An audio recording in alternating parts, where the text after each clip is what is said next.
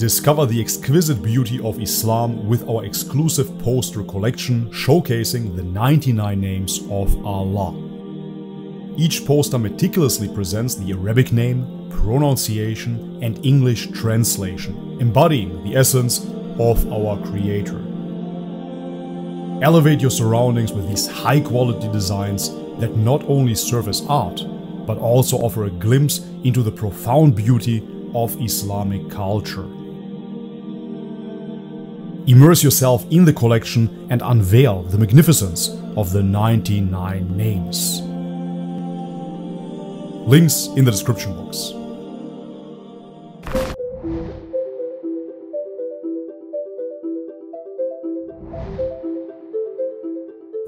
Alright guys, welcome back to the channel. If you're new, my name is Bobby. Guys, today everybody's favorite topic, Sufism. We're gonna watch Sufism and universal spirituality. As you might know or not know, I personally have a deep fascination with spirituality, mysticism, and hence with Sufism as well. However, I'm aware that most of my viewers have no interest within Sufism. Therefore, I urge you, if you don't like Sufism or you don't want to learn about Sufism, just skip this video and come back for the next one. If you enjoy my work, however, leave me a thumbs up, subscribe to the channel if you haven't already, check out the links in the description box below to further support. And now, with no further ado, let's have a look.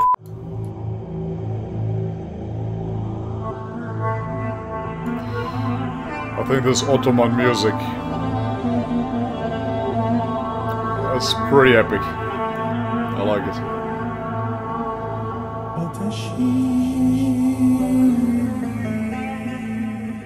Yeah, probably Ottoman music. Hello and welcome. Are you ready to embark on a journey deep into the depths of our hearts? Let's go. This video will take you into the captivating world of Sufism. I'm ready. I hope you guys are too.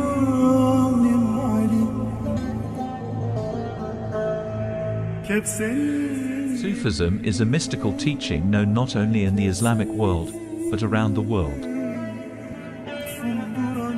We will take a closer look at the basic principles and teachings of Sufism, witness the lives of great Sufis such as Mevlana Jalaluddin Rumi, and delve into Sufism's relationship with other religions. It's always Rumi, isn't it? I think characters like Ibn Arabi are way more interesting. We will also explore the music, literature, and rituals of Sufism. What is Sufism's connection to the modern world? We will take a detailed look into this as well. If you're ready, let's start our journey together into this teaching that illuminates our hearts.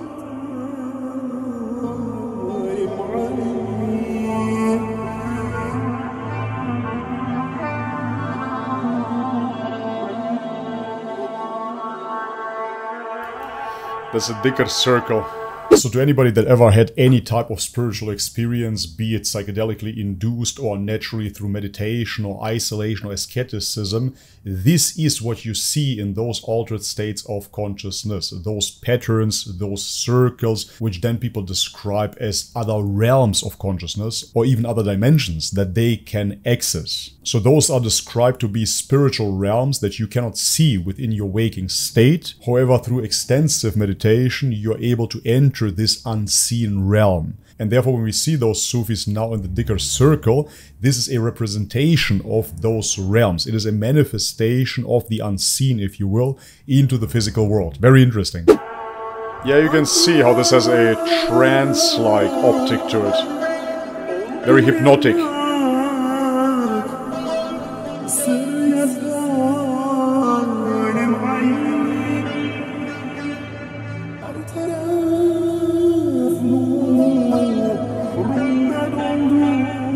This is something that we see in multiple religions over the millennia. It's not exclusive to Sufism, it's not exclusive to Islam. Through repetitive hypnotic movements, people get into an altered state of consciousness. They get into a trance-like state, which then in turn brings them into spiritual ecstasy. So through the repetition, the human is meant to get out of his head and into the heart, so to speak, because you're repeating. In some religions, you're chanting certain things. You're repeating those words over and over again. In Hinduism, this is called a mantra. And through that, you let go of your everyday consciousness. You let go of your ego, if you will, and you get back into your heart. First into your body, then into your heart. And like that, you can forget about yourself and get a deeper connection to God. That's very fascinating to me. Yeah, this would be the ecstatic state.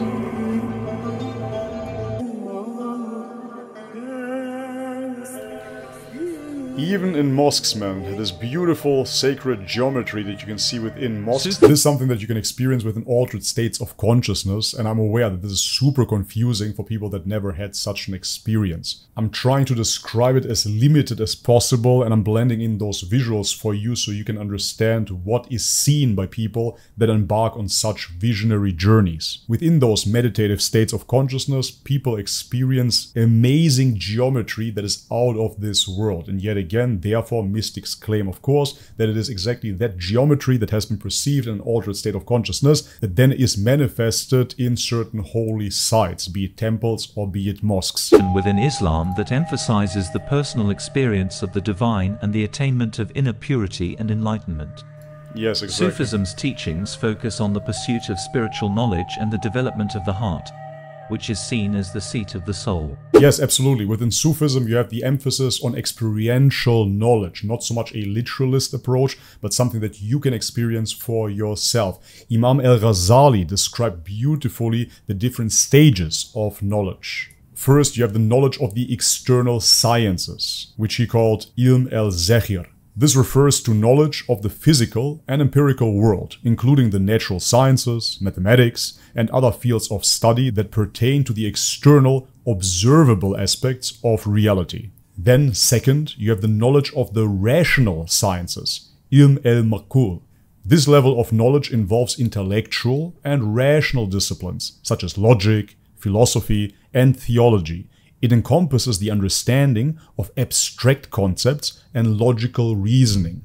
And then number three, the knowledge of the legal sciences, ilm al-Fiqh. This pertains to the understanding of Islamic jurisprudence, including the principles and rules governing Islamic law, Sharia.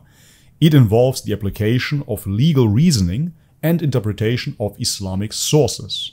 Then level 4, knowledge of the spiritual sciences, ilm al-Batin. This level of knowledge focuses on the internal and spiritual dimensions of the human being. It includes the study of Sufism, Islamic mysticism, ethics, and the purification of the soul. Then finally, number 5, experiential knowledge, ilm al-Hal. This level involves a direct personal experience and realization of spiritual truths. It goes beyond theoretical knowledge and encompasses the transformative and experiential aspect of one's relationship with God. So within Imam al-Ghazali's worldview, all of those knowledges had to be balanced. So it was not enough to be just a philosopher. It was not enough to just study fiqh. You had to balance all of those knowledges and then ultimately attain knowledge that is experiential, spiritual knowledge that you witness firsthand to deepen your connection to God. Sufi practitioners seek to achieve a direct personal experience of God through meditation, chanting, and other spiritual practices. Sufism emphasizes the importance of love, compassion, and humility, and seeks to transcend the material world in pursuit of the ultimate truth. Sufism is not a separate sect of Islam, but rather an approach to the faith that is practiced by individuals within various Islamic traditions. Yes, and this is very important to understand as well. During the golden ages of Islam, certain imams, as I already mentioned, Imam al-Ghazali, for example, or even Ibn Arabi, they were not seen as separatists. They were not seen as Sufis. They were just seen as Muslims, people that were highly regarded, people that studied fiqh, that studied the Sharia. They were great sheikhs of their time. They were simply Muslims adherent to the Sharia, of course, that wanted to deepen their relationship with God. Sufism places a great emphasis on the importance of love, faith, and devotion in the pursuit of spiritual knowledge and enlightenment. Love, in particular, is regarded as the most important of these three teachings, as it is seen as the highest expression of the soul's connection to God. Sufi practitioners believe that the ultimate goal of the spiritual path is to achieve a state of complete union with God, and that love is the means by which this union is attained. Faith and devotion are also seen as essential to the Sufi path, as they provide the foundation for the pursuit of spiritual knowledge and the development of the heart. Yes, because within the Sufis' worldview or the mystics' worldview, love is one of the highest attributes of God, if not the highest attribute. And therefore, by aligning ourselves with love, by practicing love for our fellow men, we are getting closer and closer to the truth of God, because we know that God is Al-Wudud, He is the most loving. And because we know that this is an attribute of Allah, an attribute of God, this is why we try to align ourselves with that attribute to draw closer to God. Sufi teachings emphasize that faith and devotion must be rooted in a deep understanding of the divine, and that this understanding can only be achieved through personal experience and spiritual practice. Through these teachings, Sufism offers a path to the attainment of inner peace, enlightenment, and the realization of the ultimate truth. Al-Haq.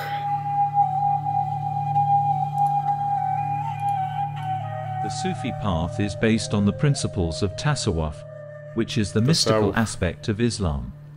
The basic principles of Tasawwuf include 1. Tawheed, oneness of God.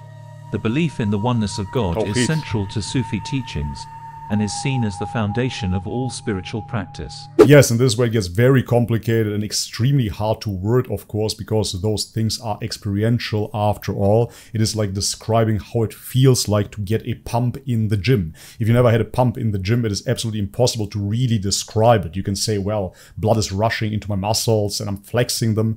Great, but if you don't have that muscle mass and you never lifted that weight and you never got the pump, you have no experience about that state, and therefore you can't really talk about it. However, this mystical state of oneness is something that we can find within non-dual teachings. And yet again, non-duality is something that we can find in all the mystical traditions, even within Christianity, Buddhism, Hinduism, etc. We are talking about the oneness of God, Tawheed, and that oneness the Sufis take even further. They say that the oneness of God, the absoluteness of God, of Al-Haq, is essentially the only reality there is, ultimately leading to saying that everything else is not real. So if you look at us human beings, we are temporal, we will decay, we will die, and therefore we are a sub-reality, if you will, and by that standard, not really real. The only thing that is real is God.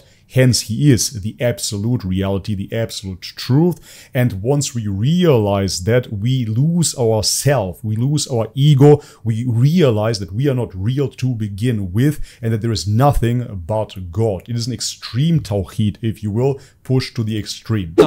Excellence in worship.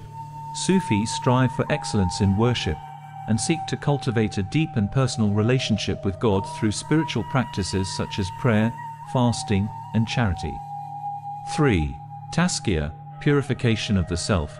Sufis believe that the ultimate goal of spiritual practice is to purify the self, or nafs, of negative qualities such as greed, anger, and ego.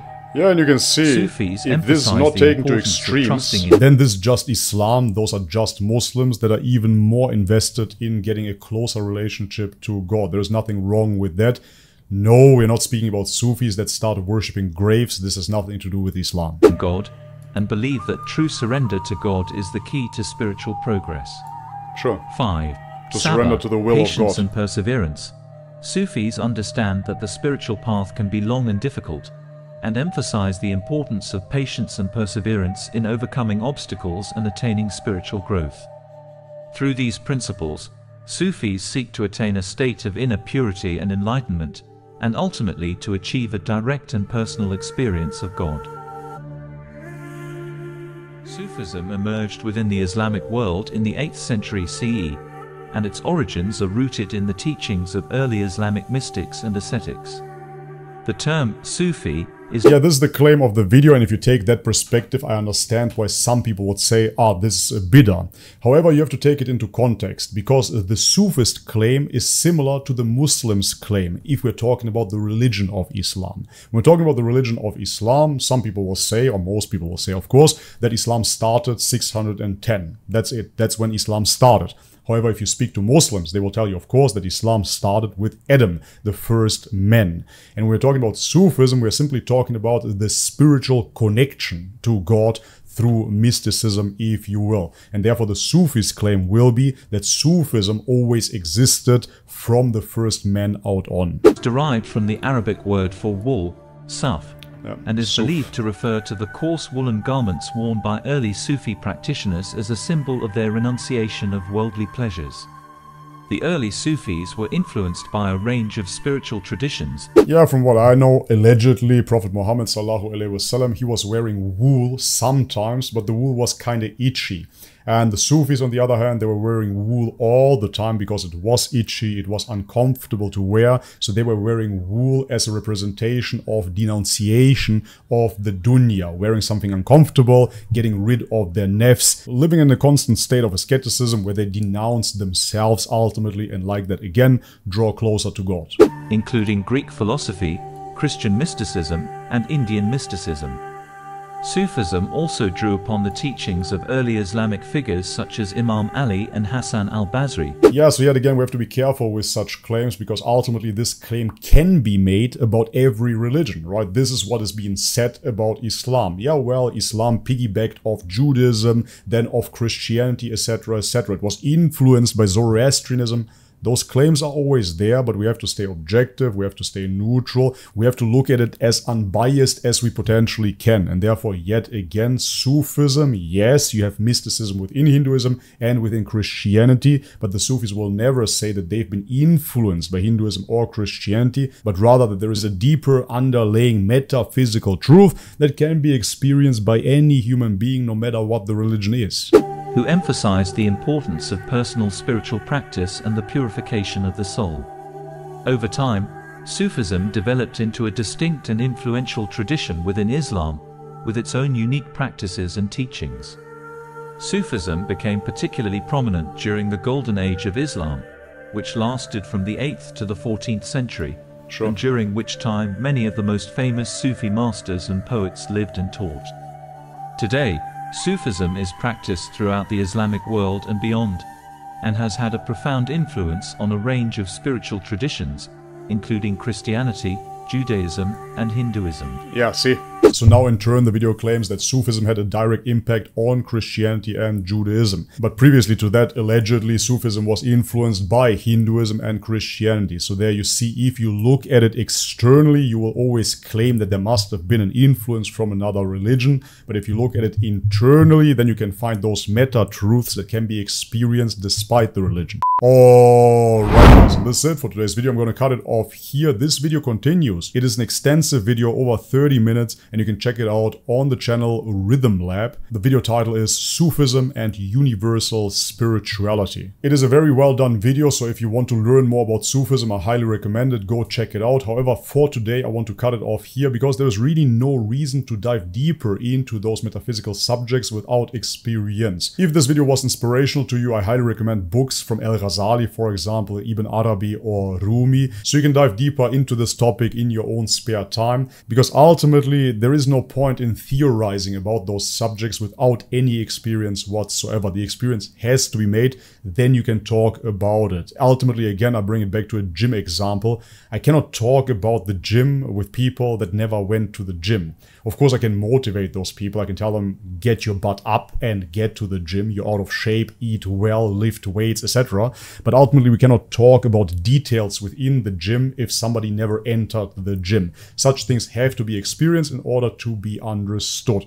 I personally very much resonate, as I said, with Al-Ghazali, with a balanced approach of spirituality and literalism. You cannot neglect either one of them. This is something that I saw back in the day when I was in the New Age movement, if you will. We took little bits and pieces of everything, be it Buddhism, be it Hinduism, meditation, psychedelics, etc. And ultimately you don't have real guidance. However, if you have the Sharia, you have Islam, and within the umbrella of Islam, you dive dive deeper and you seek God even further, more intense, I see nothing wrong with that. Please let me know in the comment section what you think about Sufism, what you think about Tasawwuf, the spiritual practices within Islam. Alright guys, but this is it for today's video. If you liked it, leave the thumbs up, subscribe to the channel if you haven't already, and check out the links in the description box below to further support. And now, as always, may God bless you all. Much love and peace.